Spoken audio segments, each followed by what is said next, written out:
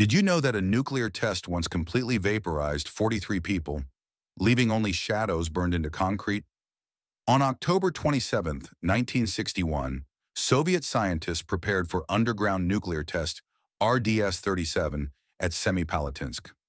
The bomb was supposed to be safely contained deep underground, but someone miscalculated the depth estimates. When the weapon detonated, instead of staying buried, it blasted straight through the surface. A massive crater opened where solid ground had been moments before.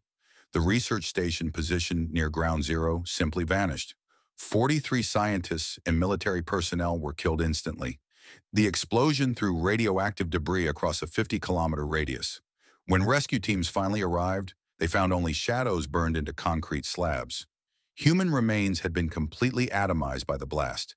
Where buildings and people once stood, investigators discovered only radiation-fused sand and twisted metal fragments. The Soviet Union classified this disaster for 30 years. It changed underground nuclear testing protocols worldwide forever.